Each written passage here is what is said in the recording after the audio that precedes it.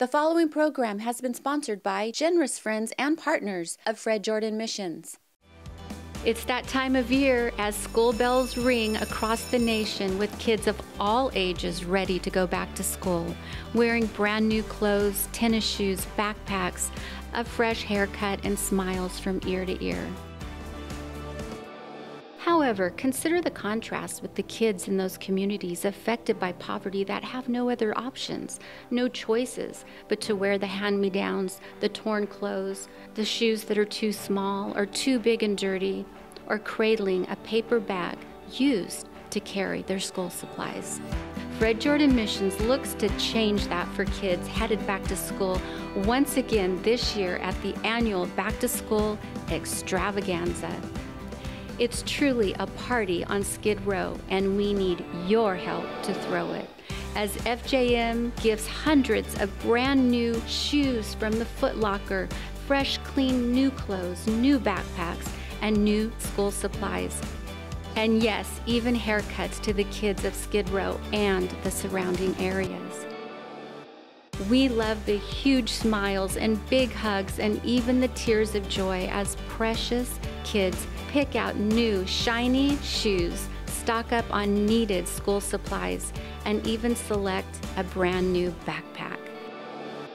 We invite you to be a part of this party and support this event with a financial gift, great or small.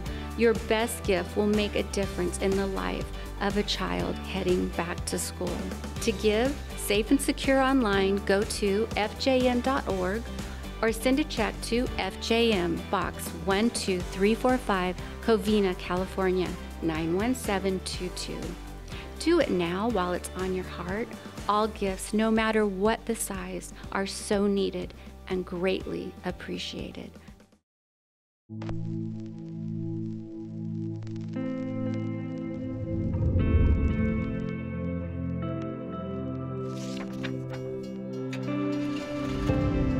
Sometimes it takes history a long time to reveal where you get your strength.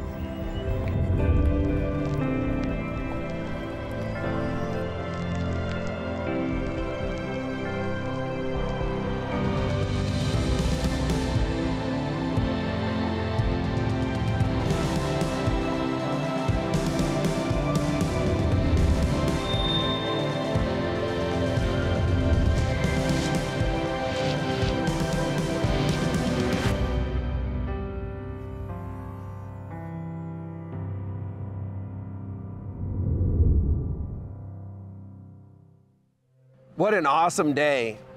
A day to serve Jesus by serving others. We're here at a trailer park and trucks just pulling up. Volunteers by the dozens are behind me, about to give out food, necessary food, needed food. People are hungry. They're hungry for food. And today we're demonstrating God's love here in this trailer park with being the hands and feet of Jesus because of people's needs. But we're not only going to hand them out food, but we will be praying with them and sharing the hope of Jesus.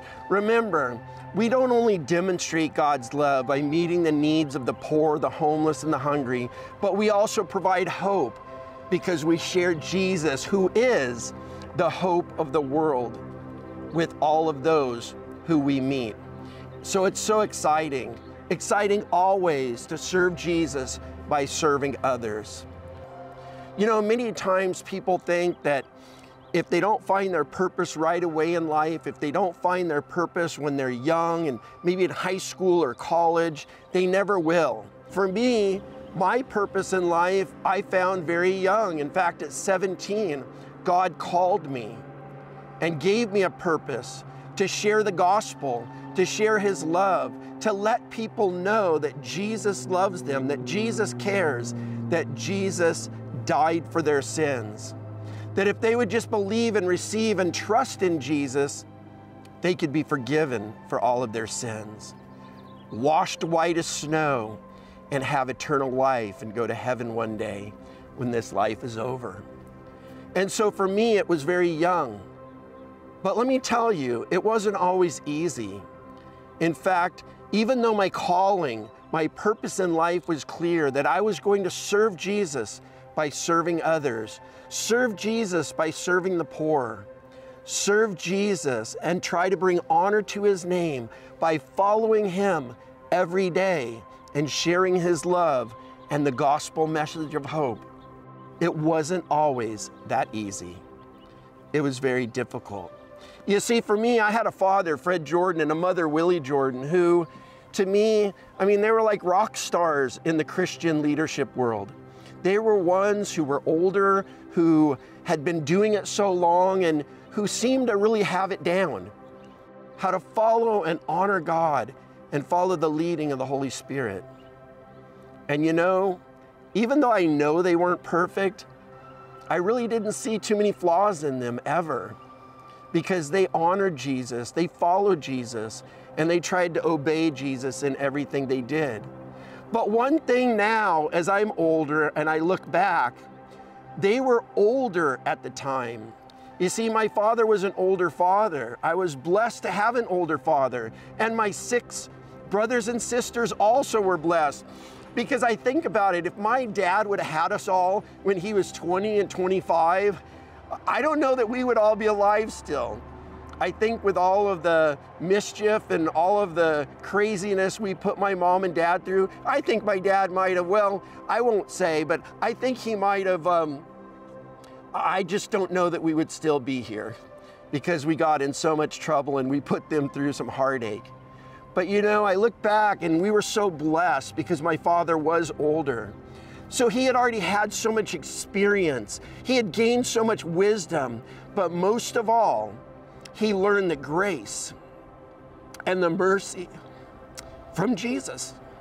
Because he knew that in his own life, the mistakes that he made, when he blew it, when my grandfather, Jordan, who was a pastor, had to deal with my dad, Fred, when he messed up, he saw grace and he saw mercy out of my grandfather.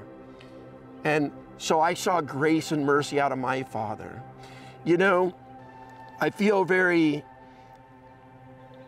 very excited that I didn't start my family at 20 and 21, because I think it would have been really rough on them.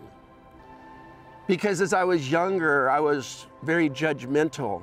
I thought you either get it right or you're not following God. You either do it perfect or you're not following God. You either do it right, get it perfect, or you don't love God. But what a legalistic and what a wrong thought that was. And as I've gotten older and older, I've just realized that we all fall short. We all make mistakes. We all miss the mark. We all mess up. And that's why today, if you're struggling with purpose, if you're struggling with what is your purpose, it's never too late. There's a few things that I wrote down that I just want to encourage you with, that what we need to do is persevere. What does that mean? We need to keep going, never give up, never quit. Because the only way I think that we can fail in life is if we throw up our hands and just quit and just stop and don't pursue God anymore and his plans and purposes. So I encourage you, never give up, never quit, persevere, press through it, and God will take you there. And keep your faith and trust in Jesus and Jesus alone. In Isaiah 60:22, it says this from God's word: when the time is right, I, the Lord, will make it happen. You know, what I've learned is that God's timing is not our timing. God's ways are not our ways. And it's very clear because it says that in the Bible. And so when we realize that, when we realize that sometimes it's just not God's time yet for something to happen in our life, sometimes we're not ready for the next step God has. And so we have to be patient and wait upon God. The other thing I wanted to share with you and what I've learned in my life is that you never mess up enough. You never do too many things that are wrong, that disobey God to where you're disqualified and thrown out of his plan or purpose for your life. You see, I did a lot of things in my life, and I'll share those in just a minute. A lot of things that would have disqualified me or I thought at the time disqualified me from ministry, disqualified me from even having a relationship with Jesus. And those were some detrimental and some hurtful thoughts and thought processes I had at the time that were faulty thinking. And I finally learned as God taught me, and I sought Him, and I went after Him, and I just said, God, help me. And I read His Word, and He spoke to me, and He made things clear that with Jesus, all things are possible. And that His purpose, if I would just trust Him, will be fulfilled. But I had to press on, forget the past, and follow His plan. Stay tuned. We have got back to school coming up, one of our favorite times of year here on Skid Row, seeing children coming from all over the inner cities. And we're going to be able to give them new backpacks, new outfits for school. And it's all made possible by all of the viewers and our impact partners. And we just can't thank you enough. And it's just, we're all going to be able to, on events like this, it's like all of us get to experience the joy on each face, but it's fun that the people at home that love, pray, support, get to really be involved as well and see what a wonderful day this is going to be. Joe, what is it like for you to be able to see thousands of kids? You know that when a kid has a new outfit and they're going back to school, that they're going to do better, they're going to know better, they're going to do better, they're going to succeed a little bit more just because of that day of receiving these new gifts. I just want to say thank you, because back to school will literally change lives, if not for more than a day, hopefully a week, a month, 6 months, because every time they look at those new shoes, that outfit, every time they remember that day of being loved and encouraged and being blessed, they're also going to remember the message of Jesus. Because that day, catered to kids and youth and teens, we're going to preach the gospel. We're going to share with these kids, Jesus loves you. When you go to school, you don't need to be in fear that whatever happens at school, whether it's good or bad, it is going to be the end of your story. We need kids to know in their neighborhoods when they're scared and they're afraid, because our world and our neighborhoods are kind of scary. There's a lot of evil in this world, but they need to know there's a God that's bigger than that. And we want to give children and families that certainty of knowing that no matter what this crazy world will bring at us, that Jesus Christ loves them and has a plan for their life. And that's probably the most exciting thing for me. That's exciting. And again, we want to thank you at home for supporting this amazing ministry. And just know today that Jesus loves you no matter what you're going through today, no matter what you're facing. Remember that us here at Fred Jordan Mission, we love you, we appreciate you, and more importantly, God loves you, and He'll meet you right where you're at. God bless you.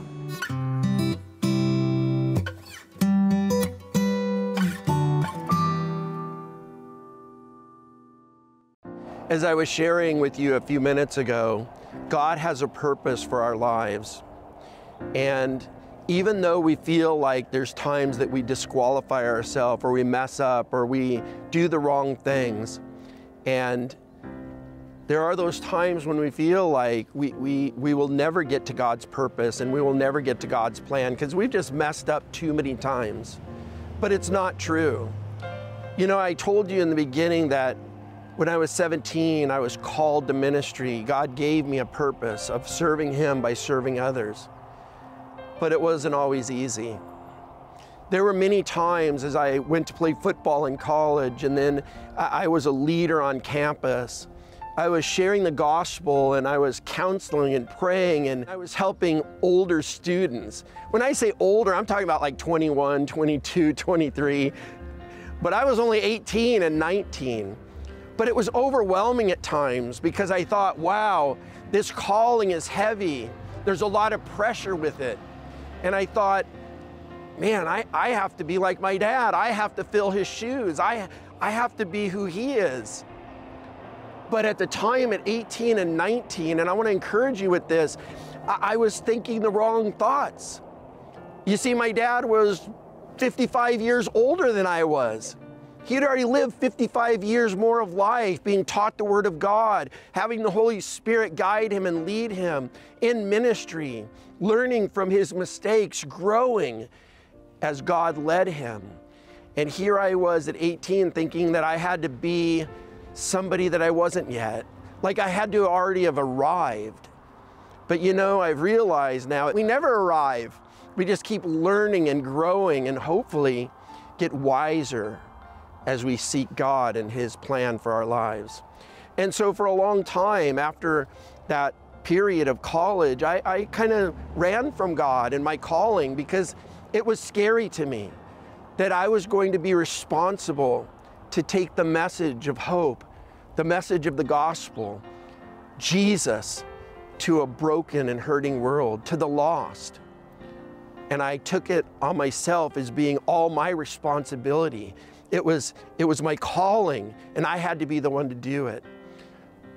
But after running from God for many years and feeling guilt and shame and just feeling so discouraged that I would let God down over and over and over, and then by not following God in my calling for those years, I lived under a heavy discouragement that was almost depressing, because I knew that I was supposed to be following God, serving God, honoring God, and taking Jesus to a hurting world. And yet I was running and I was hiding and partying and just rebellion because I was scared and I had fear and anxiety and worry that I would fail God.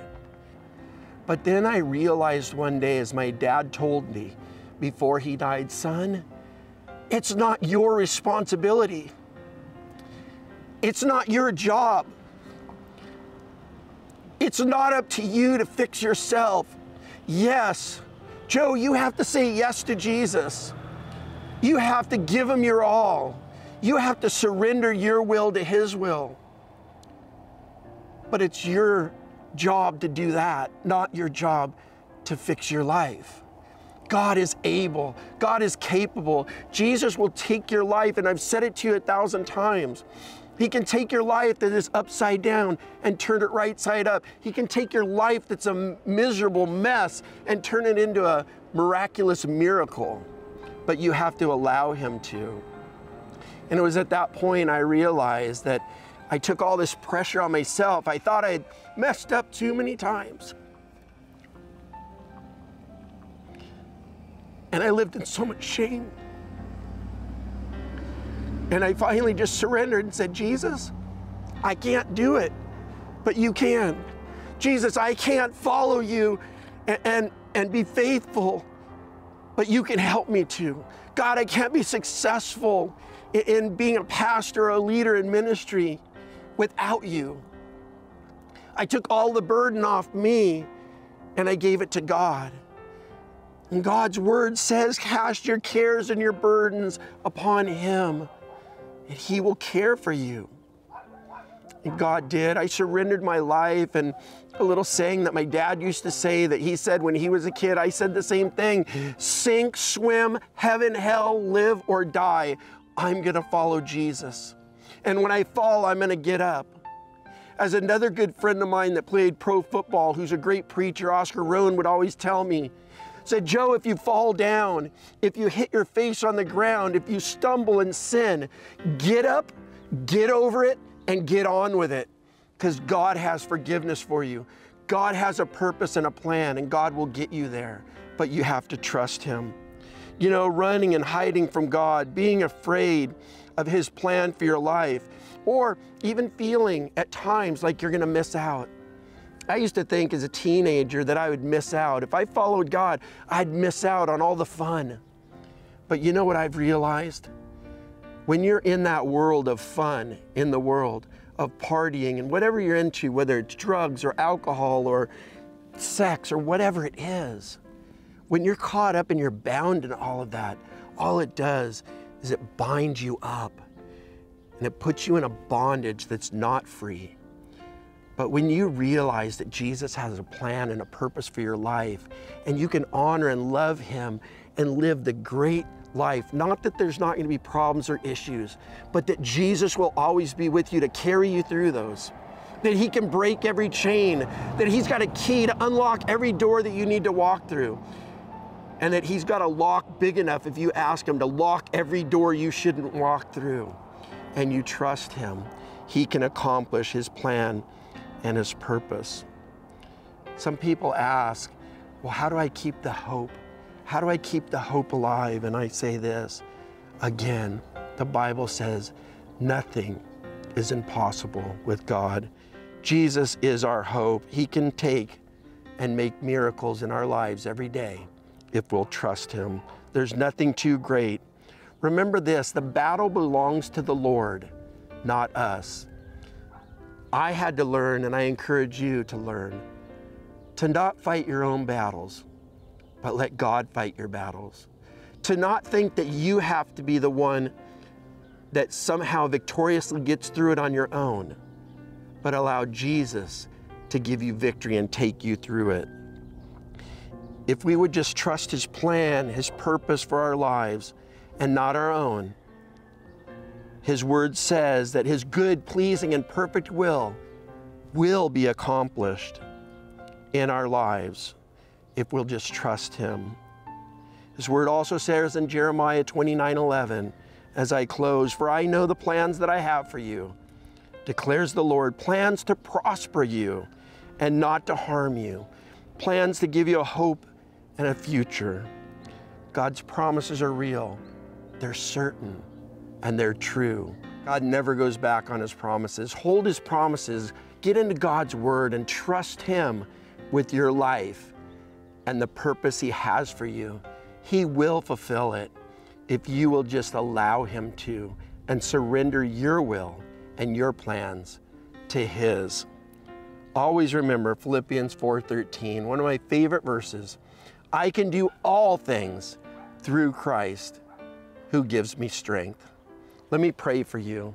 And if you don't know Jesus today and you're like, wow, I don't know how to find God's purpose because I don't know him, just know this, God created you, he created me, and we sinned and we messed up, and yet he sent his son Jesus to this earth to die for us.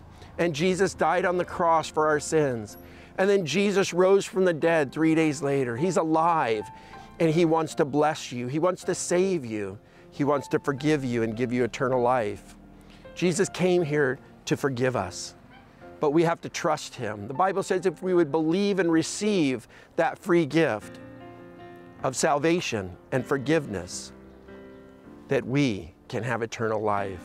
So all you have to do is say a prayer like this: Jesus, come into my heart, forgive me of my sins. I'm sorry, I've sinned against you. Wash me white as snow, cover me with your blood.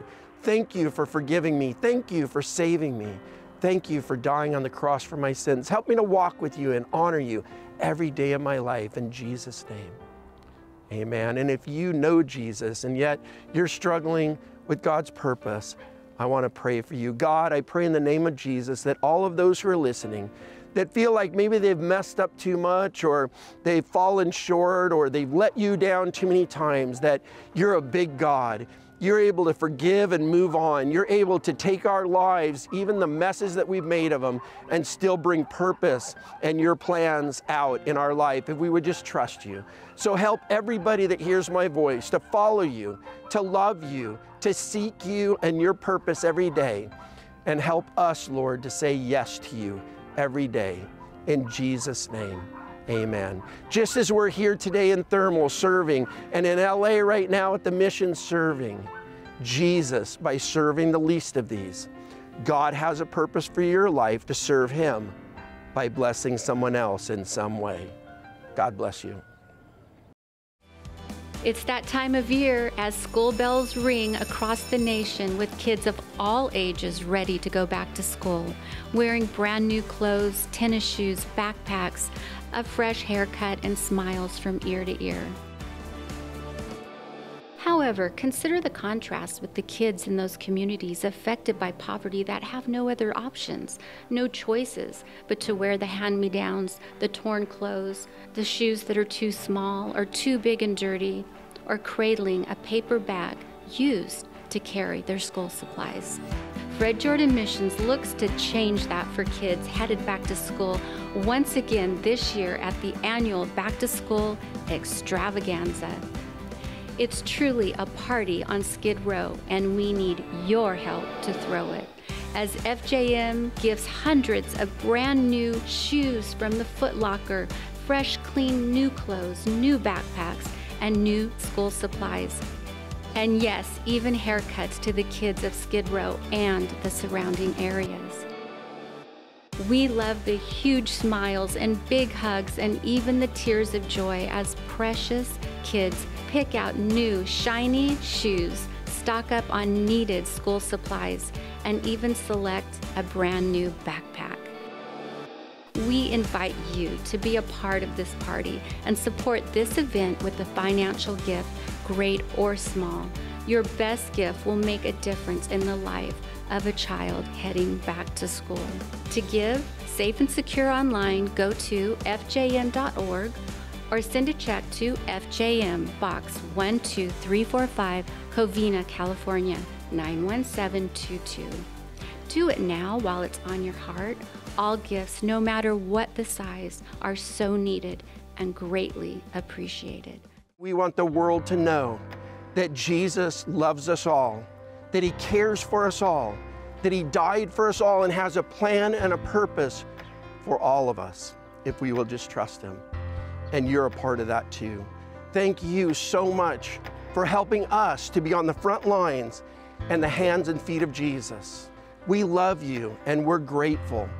And my prayer, like I said earlier, for you is that you find that purpose, that perfect plan that God has for your life, where you can honor Jesus and bless others. There's nothing better. God bless you. FJM Mission has been giving hope to those on Skid Row for over 80 years, and we need your help to continue declaring and demonstrating the love of God. Donate right now online at fjm.org. Or if a stamp and snail mail is more your style, then please send your check to FJM 12345, Covina, California, 91722. Thank you.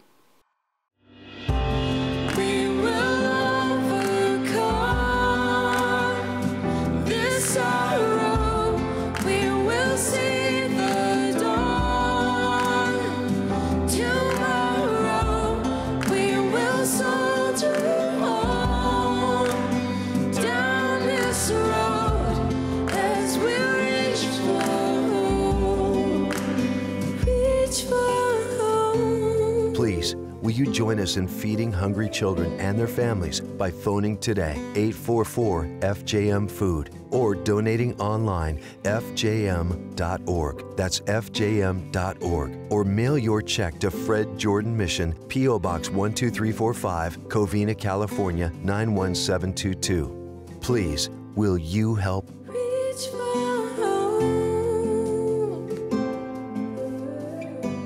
The preceding program was sponsored by generous friends and partners of Fred Jordan Missions.